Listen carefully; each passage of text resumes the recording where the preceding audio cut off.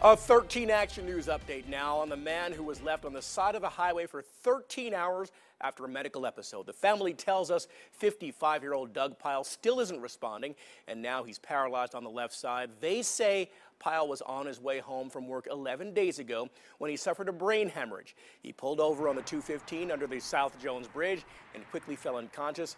The family has a GoFundMe account set up. If you'd like to donate, the link is on our website at KTNV.com.